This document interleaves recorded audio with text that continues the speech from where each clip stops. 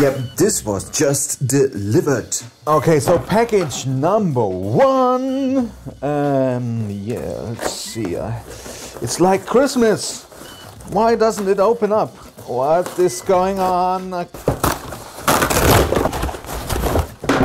Casey style. All right, the RX580. What's in the? Let's put this. This is a big one. Yeah, it's a. Yeah, you can. All right, so. And oh, this is a short one. All right. Yeah, this is quite short though. This is the active Thunderbolt cable. I might have to get a longer version of that. Yep. This is quite too short. And of course you get the power cable. So this is the box itself. We will put the graphics card in there in a minute. I did go for the 350 watts version because that's what Apple is using in their official eGPU kit. Let's see if that works with the 570. This is the overclock version, so we will see. Yeah, this is the box. It's quite massive and it seems to be toolless. One connection here, the Thunderbolt connection, and that's it. Yeah, this is nice. It's toolless. And then just pop it out, right? Yeah. That's it. And we have zip ties in there for like cable management and another screw there. And then we have the card here. So first things first, let's see if the power connection actually is alright. Let's find, damn, there you go. You have an 8-pin and a 6-pin. Let's see if this works. As you can see here, there is a second 2-pin connection, so it might actually work. We will try this. This is a good experiment. If this card that needs an 8-pin and a 6-pin actually works. Okay, putting on some ESD gloves just to safely install the now it's not toolless anymore. Safely install the electronics, always good. Not to shorten out the electronics before even using them. Yep, there goes the screw. The card is in there. This seems to work. And now cables. Yeah, it seems to, I mean, this fits right in, right? This kind of fits in there. So this should work. Fingers crossed that the power supply is enough. I mean, in the specs, this card, they say it needs less than 200 watts for power consumption. This is a 350 watts power supply. Let's see if it works. All right, moment of truth. I have this box connected to power. The MacBook Pro is also on power, and the Thunderbolt cable, which is really short. I have to get another longer one because this just fits right to the unit itself. So let's power on the let's power on the box itself. Nothing really happens. I think I have to power the MacBook Pro as well. There you go. Now the unit itself lights up, and also carefully the GPU itself also close. That's a good sign. It seems the power is enough. All right, logging in. All right, so this is now the unit connected to the MacBook Pro. I have a tool here that the graphics card actually shows up, even though they doesn't really say which card it is. Yeah, here it does show the original card that's in there, because this always shows the main screen graphics card. Yeah, and there is the AMD R9. It doesn't recognize the card itself. But now we have to see, I connect a second display if this works. I have a Dell screen over here that's usually connected to the A7R that is this recording this. So I get an HDMI connection. Let's see if it works. Yep, the second screen shows up. And now the trick is to actually change the main display. Therefore, the arrangement. The system changes the main graphics card that does all the GPU stuff. You can do that with going to System Preferences, Display Arrangement, and then change this bar, which is the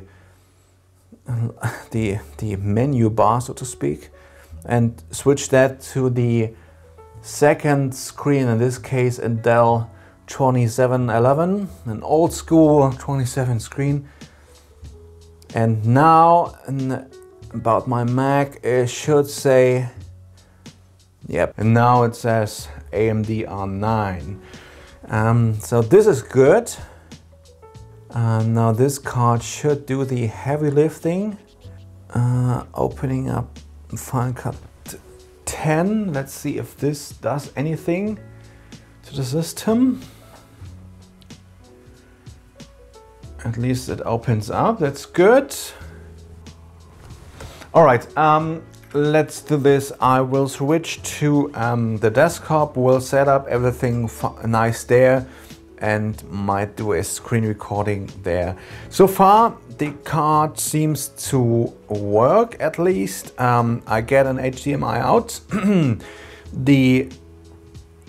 The MacBook Pro does recognize the system, the unit itself. It says there's an external GPU connected. So switching to the desktop. Hey folks, so I'm back on the Mac, and by the way, I'm running 10.13.1. So the latest build, they should support eGPU somehow, and it seemed to work actually kind of nice. Now I have a quick little, just a random test project here. This is 1080p, and I have also, this is the 4K version actually of the project. Just 2 clips shot with my Phantom 4, because that is an intense codec for the machine.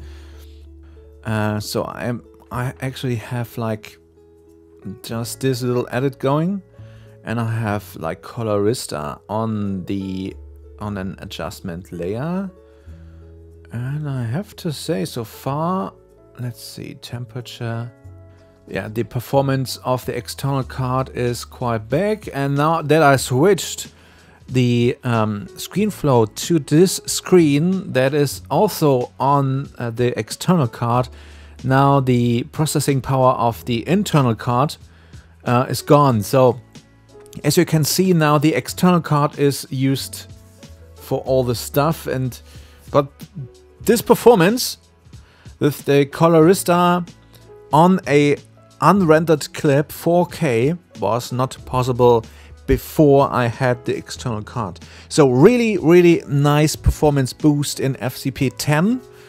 I really like that.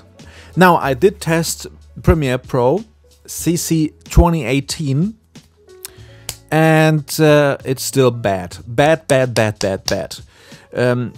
This 4K stuff comes from an SSD and let's open this up.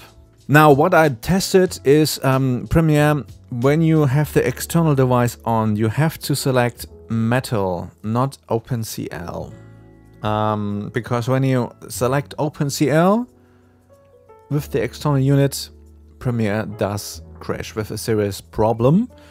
So let's see if this actually still works. Yeah. So just a quick little project, nothing fancy. Same clips from the same drive from the SSD. And even at half, let's switch to and let's do a sequence and my usual ProRes sequence. This is at 1080p. Just so yeah, and I have the external monitor on. Okay, that's right. It does show with Metal on, with OpenCL. It actually crashes. So I have quarter resolution, and this is playback. I mean, I could maybe do shut off the transmit, but still nothing. And it uses the external card, as you can see, right? So this is just poor. I'm not quite sure what happens here.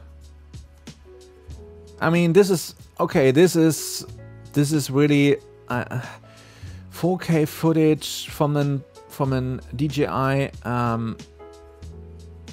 is hard to process. I think I know. I read about that, but I mean, you saw it in Final Cut 10, right? You saw the performance, even with yeah. This makes no sense. Set to frame size. I mean, I'm quarter resolution now. This works okay-ish.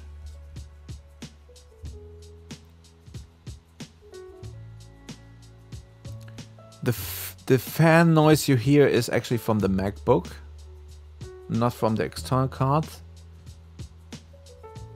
So yeah, you can see. Yeah, this is not optimized at all. Set to frame size.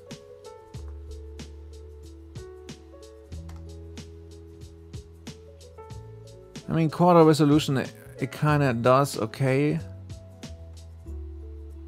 But then again, if you jump like frame, no, this is the same bad performance like before. This doesn't really. Yeah, so as you can see, performance is quite bad still, even with the external card. Now the fan of the external card kicks in, so this is a sign that the card is actually in use. As you can see, processing, yeah. So for now, it's still the bad performance with Premiere Pro on the MacBook Pro, even with an external card that seemed to get used by the system. Anyways, I'm happy with the performance bump in Final Cut, especially when I have like stuff on it, color correction and stuff like that. I can't wait for the new Final Cut 10.4 to come out. Maybe there is even more performance increase with this card and the external housing, and I can't wait to use the new color tools, because then I don't need Colorista, and maybe then performance is even better. Anyways, this was a long, chaotic video, but I wanted to try this out because all the latest videos about the external graphics are like 2 months old, and this is the latest update. I will keep you updated with the next update, maybe as soon as 1080, the new version of Final Cut 10, the 10.4 comes out. if performance is actually better, and I might update or have something after this when the RX580 actually does more for this unit. Yeah, let's keep you updated, guys. Sorry for the chaotic video, might be a bit hard to watch. If you have any questions, let me know. See ya, peace.